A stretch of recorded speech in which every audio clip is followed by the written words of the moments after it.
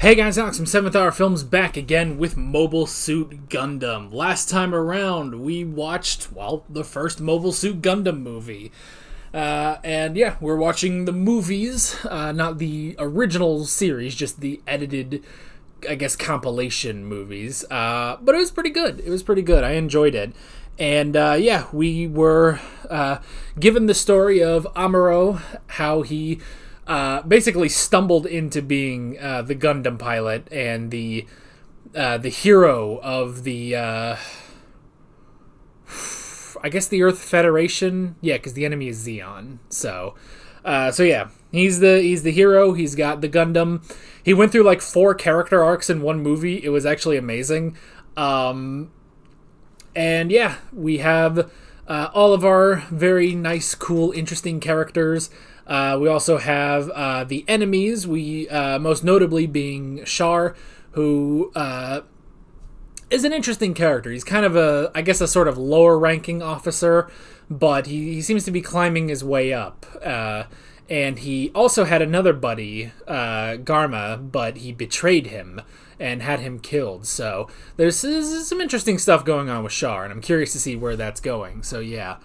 And where we last left off at the end of the movie, I think the prince, or just the son of the Duke, was of the Zeons, was giving this big speech, and that was pretty much our leave off into this movie. So yeah, we are watching Mobile Suit Gundam II: Soldiers of Sorrow today. So yeah, I'm excited for this. I've been meaning to get back to this. I don't know. Again, I have no idea when I'm releasing these reactions. I'm just, again, what I want to do is like backlog a bunch of movie reactions and then just kind of put them out, put them out on a sort of it'll be out when it's out kind of thing, Ideally once a month, but I just can't stick to any schedule on these movie reactions, so they'll be out when they're out. I don't know how long it's been since I released Mobile Suit Gundam 1. It's been about a month since I recorded that video, and just things have gotten in my way, so my whole plan of backlogging movie reactions hasn't gone to plan so far, but hopefully I can start really getting into that, and at the very least, I'm doing that here because we're doing Gundam 2 today. So yeah,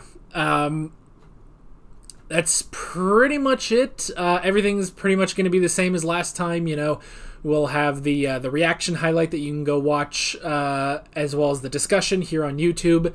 And then there's also the full length over at my Patreon page. For reference, today I'm on Netflix because I looked it up, and I think they've already taken the Gundam movies off of YouTube. Like, I couldn't find them again. So I don't know. I don't know if they're still on YouTube for free or not, but I'm watching it on Netflix, and yeah, should all be good. So that is pretty much that. So why don't we go ahead and hop right into Mobile Suit Gundam II: Soldiers of Sorrow. Here we go.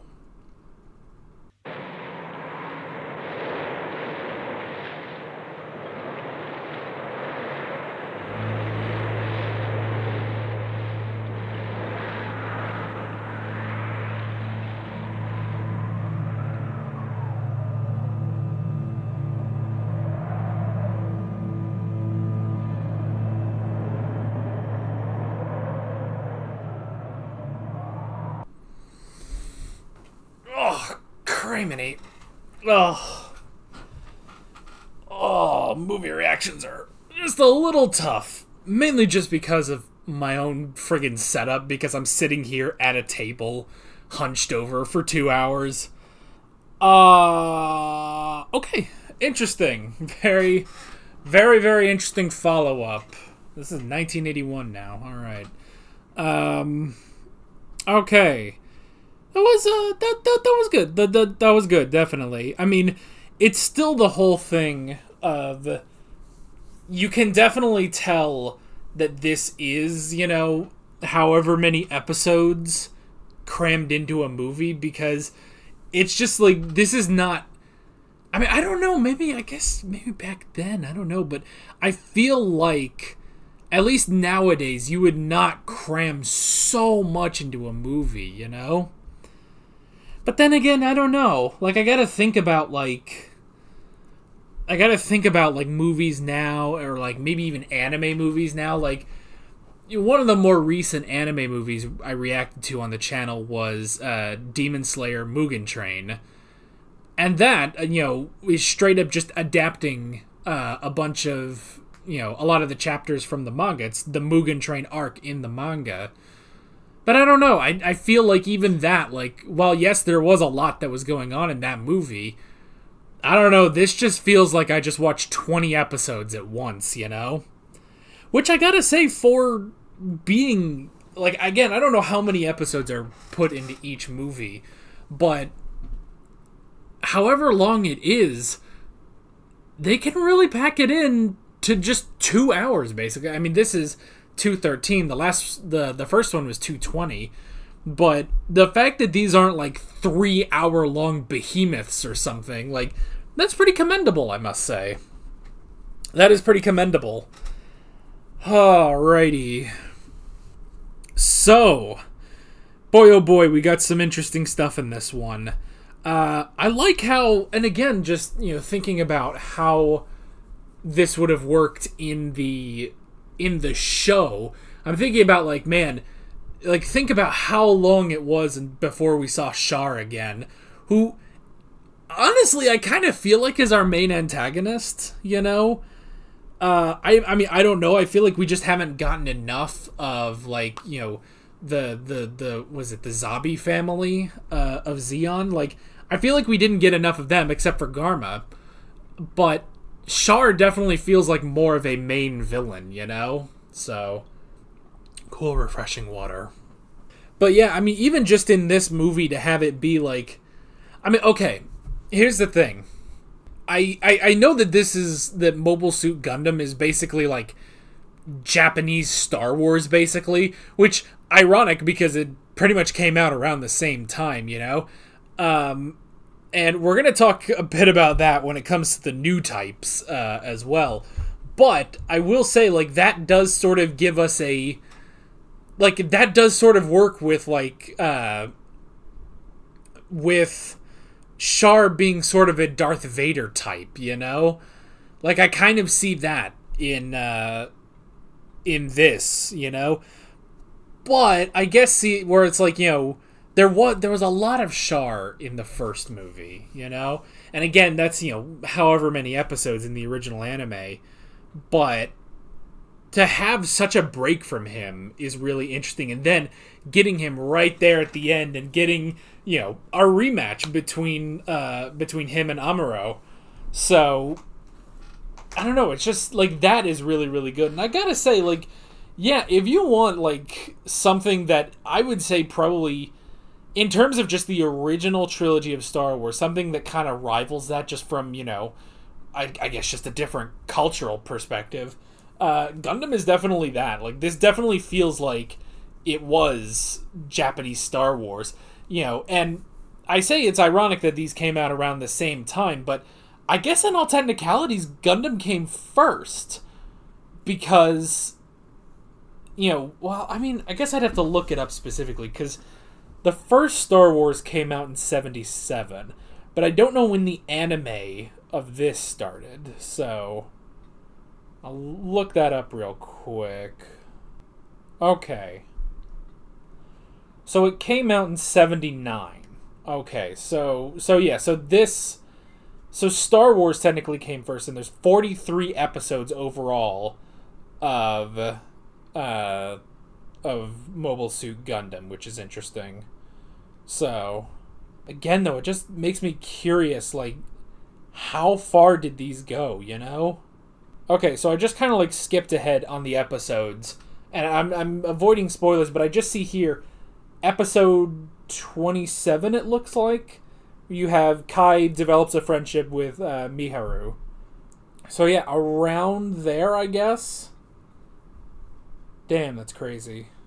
That is crazy. So, I mean, we still got a good chunk of the anime to go, obviously, because we still have the final movie. But, I mean, yeah, just the production of this alone is just so interesting. And honestly, see, I feel like it's something you can't get away with now. But I don't know how they did that. I honestly don't know, because while, yes, you can kind of be like, you know, you can maybe spot where an episode would end or something, like, it still feels like a movie, you know? Like, honestly, this is...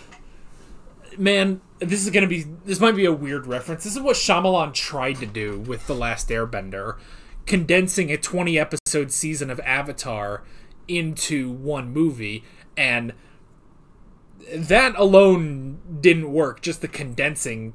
A lot of other things in that movie didn't work. But this, maybe because this is, you know, this is all the original footage, you know, I'm sure there's new stuff, like, there's some new animation here or there, some new, you know, voice lines and stuff like that. But still, just the editing on this is just so interesting. So I can definitely see this being sort of Japanese Star Wars, basically. So yeah. So, stuff for this movie, this installment. Okay. We gotta figure out what the hell this whole new type thing was. So I'm going to go back, because I don't really think I understood this.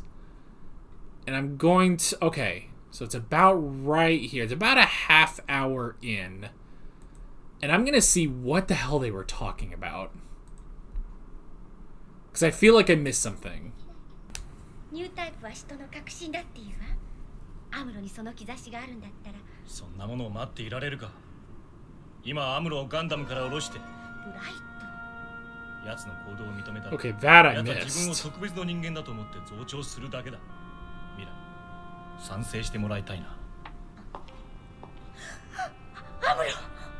Okay, so that line I missed. We should give the Gundam to someone else. That's why he storms off. Because he's like, oh, they don't need me. But why did he say that? I don't get it. Like, unless it was... We should give the Gundam to someone else to, like, motivate Amuro to still be better. Or to... I don't know. Because I guess that's why... After that, they throw him in the brig and give the Gundam to Sayla. I don't think I fully understand Bright's reasoning for that. I understand why Amuro left now, thank God. But I don't fully understand Bright's reasoning for that. I mean, he said, like, he needs to be disciplined before he gets a superiority complex. I guess it's just to make sure... that's it. It's just to make sure he doesn't do that, you know? To ensure... that while yes, he might be special, he might be important, and he is, you know, a savant with the Gundam, I don't know, we can't let it go to his head. We can't let him, how do I say this? Like, we can't let him become unreliable with it, you know? Like, he may think he's so good, or, I don't know, or just keep him grounded. I don't know. I don't fully understand Bright's reasoning for that. And see, this is a problem with not releasing these quickly after I record them, because I haven't seen if anyone has commented on the first Gundam reaction. I still haven't finished editing it at time of this recording.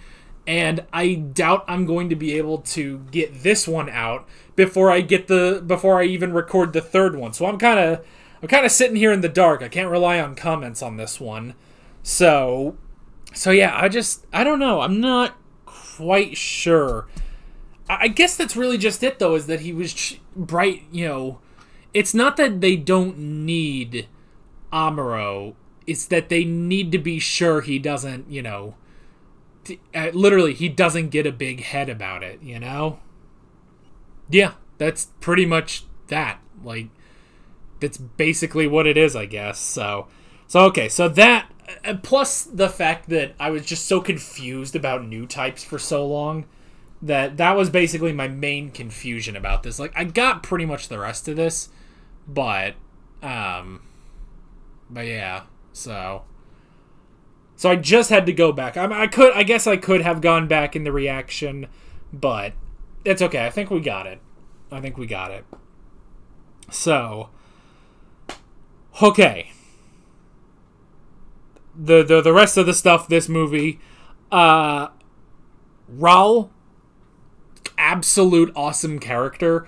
You know, I really enjoy Char as a villain, but I do see, like, yeah, he is sort of, he's a villain. He's the Vader type, you know, where I like how they, especially in this movie, they really humanized, you know, the enemy, which I feel like, you know, when you talk about this being Japanese Star Wars, it's so very different from Star Wars, you know? It's like Star Wars in the fact that, alright, here's this, you know, sci-fi trilogy of movies, basically, that, you know, was one of the first ones to kind of do it, you know, in terms of anime, like, especially with Mecha and then, the fact that this did have, like, such a cultural impact on Japan. I know that, you know, in a similar vein to how Star Wars does with the United States, you know? So, that, in that regard, yes, it is very similar to Star Wars, but here, I mean, it's kind of the thing people say about Rogue One, where when Rogue One came out, everyone was saying, oh my gosh, this really shows, you know, people, this shows the war of Star Wars, you know, the gritty sort of part of the war. And to an extent it does do that, but this definitely shows that, like, way more, honestly. So I like this. I really enjoyed this, where it's like, it really does show, I mean, it's like we said, you know, with the last movie, it's like Amuro goes through like 4 character arcs, you know? And don't get me wrong, that Luke Skywalker goes through character arcs too. He goes through his whole hero's journey. That's the point. But I don't think Luke Skywalker did it in such rapid succession like in the last movie. Like, it is crazy. And even in this one, he's still going through a lot, you know? So yeah, it's like that's a really interesting thing. Or, I mean, even, yeah, just humanizing the enemy. Like, you get some of that, but see, in the original trilogy, not really. Like, you get, you know, the rebellion and people like that. The most human person, honestly, is Darth Vader, because they have to humanize him. They have to redeem him at the end, you know? So, and here,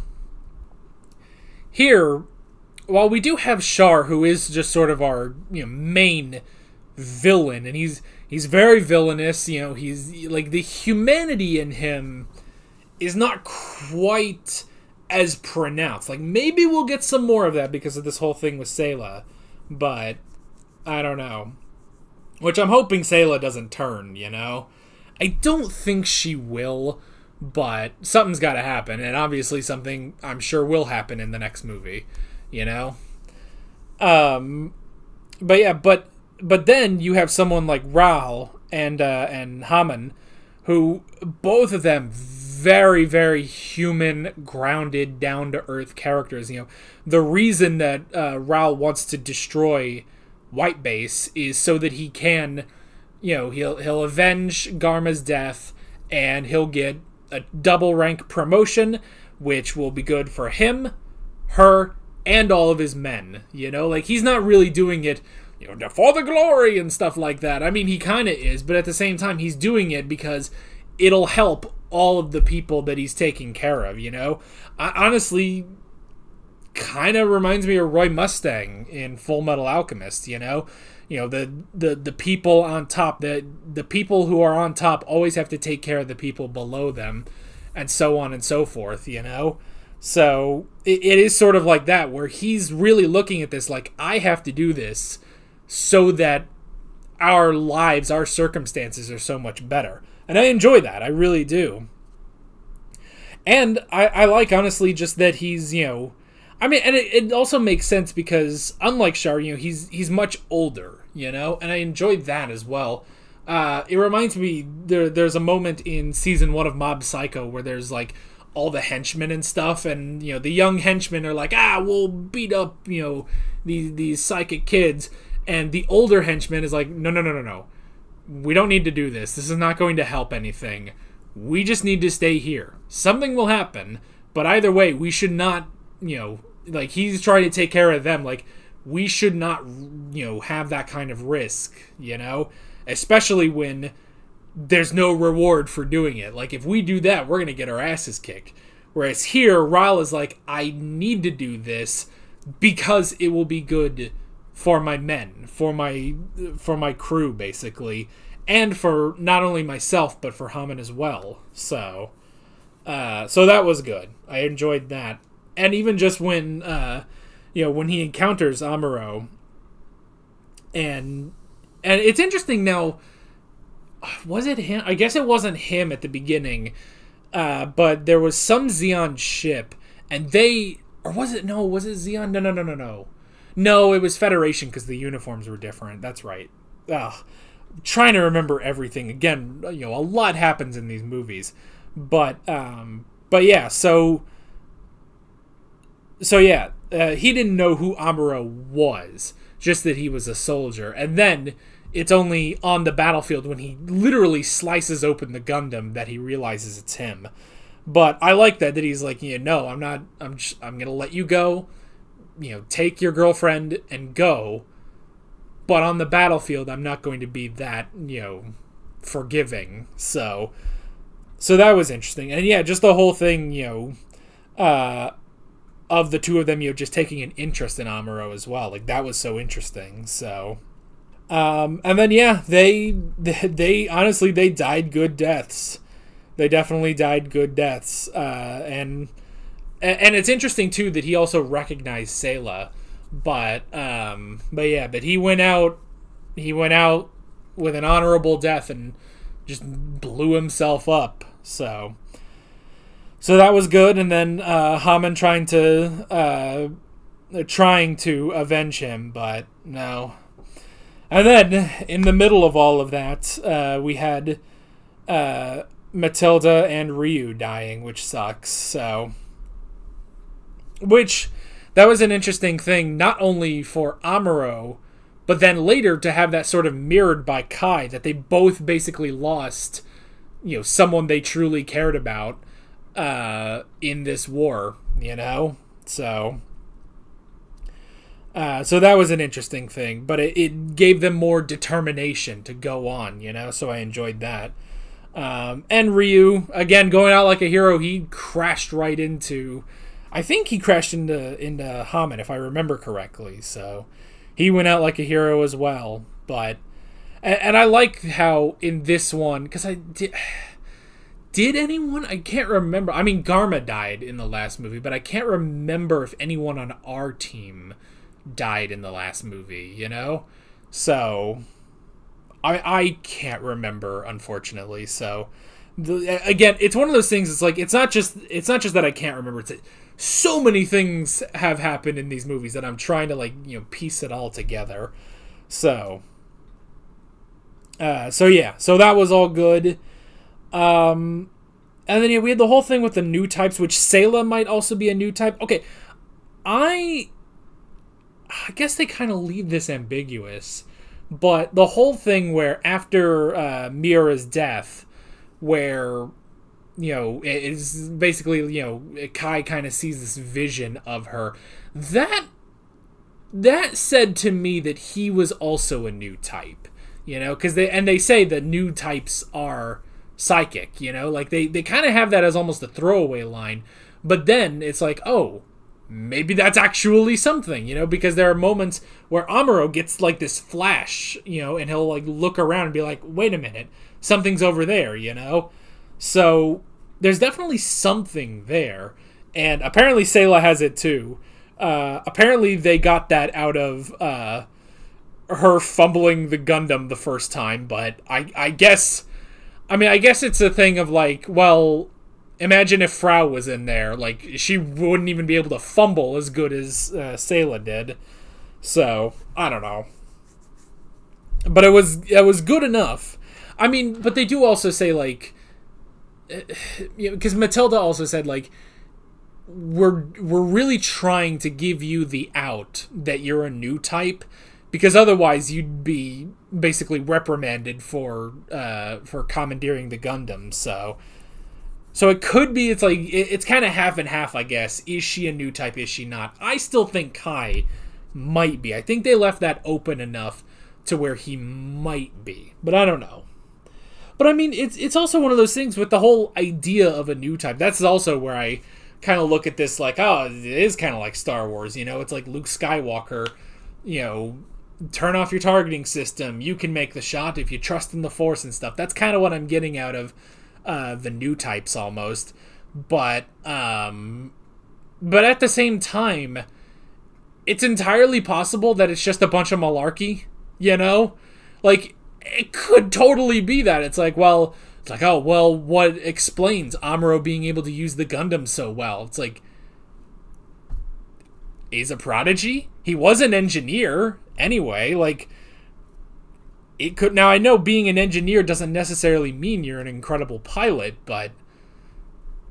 something, I don't know. Like, it doesn't have to be like he's an evolved human with psychic powers or something. It's like, I don't know. Maybe he's just good. You don't know. But that's the thing, is they're leaving it very open, you know, like, they're not sure if new types are even a thing, and if Amuro and Sayla are new types, you know? So yeah. I did like the whole thing with Mira, this civilian spy. I mean, it makes sense that it's like, yeah, she's just trying to get by. Now, the whole thing, I will say... That one moment where her sister says, "Oh, you smell like Mom," and she's like, "Oh, I didn't mean to bring up that sort of emotion and stuff." I mean, that just leads me to believe, oh, is she actually their mother? I don't know, but I don't know. Could be, could not be. But I guess they kind of leave that open. But again, that's just kind of where my mind goes when they drop a line like that. It's interesting, they have to kind of drive home that it's like, no, the kids will be fine. They can take care of themselves. Like, they kind of have to say that because it's like, well, we can't just, like, go back and get them, and now they're a part of the crew and stuff like that, so, I don't know. Maybe Kai will go find them after the war's over, but yeah. But that was good, and I like Mira, you know, basically seeing the consequences of her actions, you know, even though she was... technically doing it with good intentions of trying to help her family, still it led to terrible consequences for White Base, so she felt bad about it. So I like that. I love the talk with Captain Woody. I do like, you know, Amuro's realization, like, oh yeah, Matilda, she was already taken. She had a fiance, but I like how it kind of is the Levi thing from the Attack on Titan OVAs. That it's like, no, you have to make your choices and live with no regrets, you know? Because there was that moment, you know, where Amuro's just sort of standing there in the Gundam. He's like, you know, why am I fighting and stuff? And it's like, I don't know why you're fighting, but you gotta fight. Like, you're kind of a sitting duck out there, and people are getting shot. So I like how Woody's, you know, Captain Woody is like, no, you know, you need to give it your best out there and live with no regrets, you know? And that's the thing. I like how he says, you know, it's like, oh, well, if I had been a better pilot, maybe she'd still be alive. And he's like, you think too highly of yourself, you know? Like, that's not how this works. So... and then we had the kids. Honestly, this is kind of... I will say, I feel like this movie in particular kind of lost the importance of Frau. Like, she had some moments, but I feel like half of the movie she was just chasing those kids, and it's like, okay, I kind of wanted a bit more. I do like, at least, that with Sayla going in the core fighter, that Frau took over her job. I'm at least glad for that, because it gives Frau something to do, you know? But I want her to have something to do. To me, she's an important character, and I want her to do more than just chase the kids around, but here we are. But the kids, they did find the bombs and save the Gundams that went on to do nothing against Char. So, but hey, they saved them, so that was something. And yeah, it's one of those things of like, you can't just drop those kids off and be like, well, that's it, you know, you guys go off. It's like they're already too far into it, man. So, and then we did round out this movie with Amuro versus Char, round 4? I don't know. But again, I do just love that that Char got a new mobile suit, but he specifically had it painted red. Like, he literally paints himself as a target, but he is so good that it doesn't actually matter, you know? So, that was really good. I enjoyed that. And yeah, just a good rematch between the two of them. And yeah, I guess that's pretty much it. I guess, you know, we've got more stuff, obviously, in the next movie. We're heading back into space. I assume the story's gonna wrap up in the next movie. I assume that's how that goes. I actually don't know. See, I know there's a show right now. It's like Mobile Suit Gundam: The Witch from Mercury or something. I've seen a little bit. Like, I haven't watched it, but I know it exists. So I don't think that has anything, like, I kind of looked at it like a little plot synopsis, and I don't think that has Amuro. Like, it's just a new Mobile Suit Gundam story, and that's fine. But it honestly makes me wonder if, you know, these 3 movies in this anime series, if this is it. This is the story of Amuro Ray and, you know, the white base and all the people on it. And if there's more Gundam stuff, it's all new stuff. I see, there's a part of me that's like, well, it would be kind of cool to keep going after this with more of Amuro, but at the same time, I'm like, you know, I'm okay if his story just kind of ends here, you know? If he has a good 3-movie story, and the rest of them all have good 3-movie stories, so yeah, we will have to see. We will definitely have to see. And yeah, I guess our big question, I guess, going into the next movie is, will Sayla turn to the Zeon side and join her brother? I don't think so, and I don't hope so, but I guess it's kind of open. Also, what the hell is the new type? Are new types real, or is this just some shit they're making up? I don't know. I guess that's pretty much that. And again, I don't know when the 3rd movie reaction is going to be out. I'm going to try to film it a week after this, but yeah, stay on the lookout. Stay subscribed, I guess hit the bell so that you'll get a notification when I do that. But yeah, that is basically it. With all that being said, I'm Alex from 7th Hour Films, and I will see you guys next time. Take care. Alright guys, thanks for watching this video. There's a bunch of links on screen if you want to go click around any of those. There's a playlist for all of my Mobile Suit Gundam reactions, as well as another playlist for all of my movie reactions if you want to go check out more of those. There's also a subscribe button and a Patreon button on screen, as well as other links in the description if you want to go check out any of those. See you guys later.